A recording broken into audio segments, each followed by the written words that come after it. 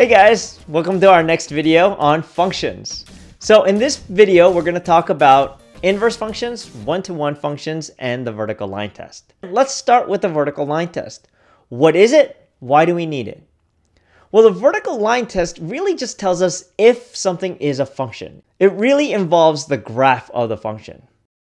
In our first function machine, recall that we plugged in an apple, right? And we got a red apple. So if every time we plug in this same green apple, we should get a red apple. What happens if I get this other situation? Now, let's say that I went to some other store, bought a knockoff function machine, okay? Now, in this knockoff function machine, I plug in this green apple. Okay, and it gives me a red apple. Awesome. Seems to work, and I save myself a pretty penny. Great. So I try it again. I plug in this green apple again. This time, I get a snowman. Now, in my understanding, I was going to get a red apple. Is this a function? Well, here's the problem. It's not predictable. And that breaks our rule of functions. So all we're going to do on a graph is draw a vertical line. And what we say is, if we could draw a vertical line anywhere on this function, but we only pass through the function once, it is indeed a function. Now, this is the graph where y squared is equal to x. Now notice that if we draw a vertical line here, we don't even pass through the function.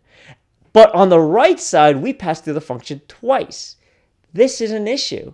This is not a function because, for example, for the value of 4, when x is 4, I have the value y is equal to 2 and y is equal to -2.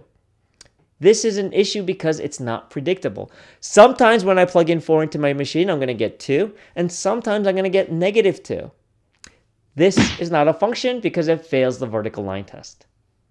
So the next thing we're going to discuss is a one-to-one function. What is a one-to-one function? Well, a one-to-one function says for any given value of x, we actually only get one value of y, but for any given value of y, we only get one value of x. So we're going to expand on this vertical line test, and a one-to-one function is any function that passes a vertical line test, but also a horizontal line test. Now, let's take a look at a function y is equal to x squared. Now, this is a function because it passes the vertical line test. Notice no matter where I draw a vertical line, I only pass through this graph once. But does it pass a horizontal line test? No. So this is not a one-to-one function. Notice that if I draw a horizontal line right here, I pass through the function twice.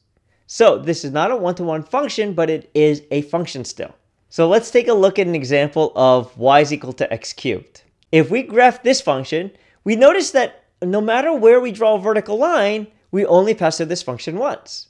But also, no matter where we draw a horizontal line, we're also only going to pass through this function once. This is an example of a one-to-one function. Now, why do we need to know one-to-one functions? Well, this is going to tie in with our next topic, an inverse function. So a one-to-one function is a function in which the inverse is a function, but the original function is a function. So what is an inverse? So recall that with functions, we had a domain and a range. And typically, our domain was x values and our range was y values. For the inverse, it's undoing the work. Remember, inverse really means to undo. So all we're going to do is switch the x and y. In fact, this is the only rule that has to apply. You got to switch the input and the output, or you got to switch the x and the y. So let's take a look at an example of how to find an inverse function. So let's take a look at the case of y is equal to 3x plus 2. So for y is equal to 3x plus 2, all we're going to do is switch the x and y. So we get x is equal to 3y plus 2. That's it. Now, we typically write functions solving for y, not solving for x. So we could write this as y equals. And to do that, it ends up being y is equal to x minus 2 over 3. So this is really the inverse function in the ideal way it's written. But the only rule that must be followed is that you just got to switch the x and the y. That's it. So what if I tell you a point 3, 7 is on a function? What would the inverse function be? Well, again, the only rule is switching the x and the y. So if 3 comma 7 was on the original function, 7 comma 3 is going to be on the inverse function. We're just switching what was the domain and making our range, and what was the range and making it our domain. So to see some examples of some inverse functions and their original functions, click on the link above. I'll see you guys next time.